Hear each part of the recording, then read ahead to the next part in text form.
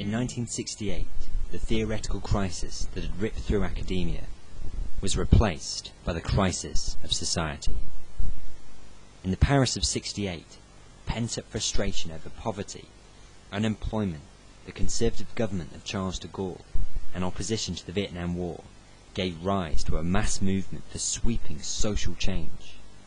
In the month of May, workers and students took to the streets in an unprecedented wave of strikes, walkouts and demonstrations. By May 18th, 10 million workers were on strike and all factories and universities were occupied.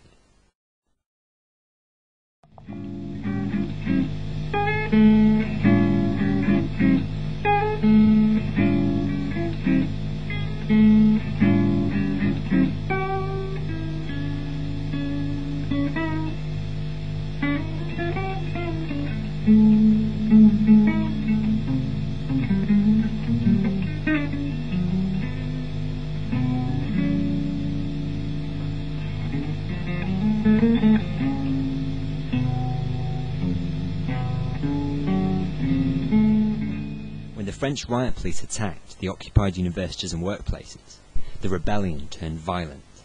The initial police onslaughts were so heavy-handed that many joined the strikers in order to protest police brutality.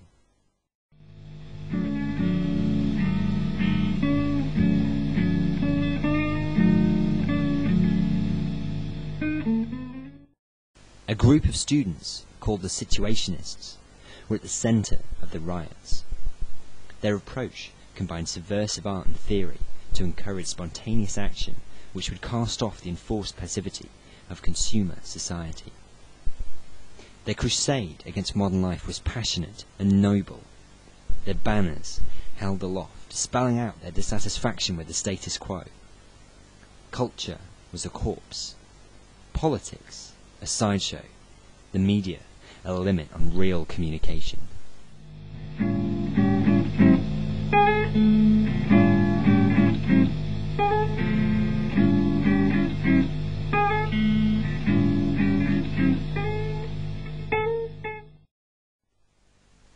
They believed that culture had been replaced by consumption, and that people had been reduced to mere fragments, our potential only realized in alienated forms.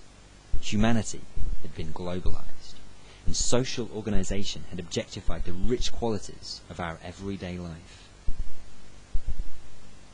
We now exist in a regimented world where modernization, monopoly capitalism, technological development, and the consumption of information are our new commandments.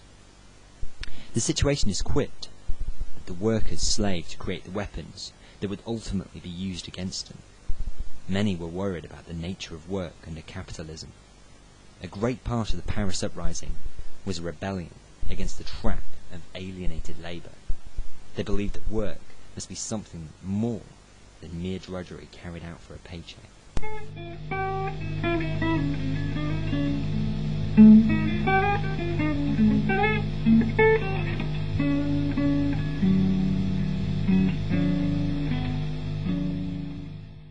We are more oppressed than ever before.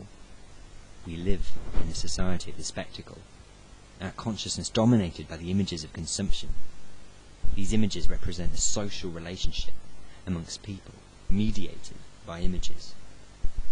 In a world that is deafened by the scream of consumer ambience, it becomes impossible to define anything.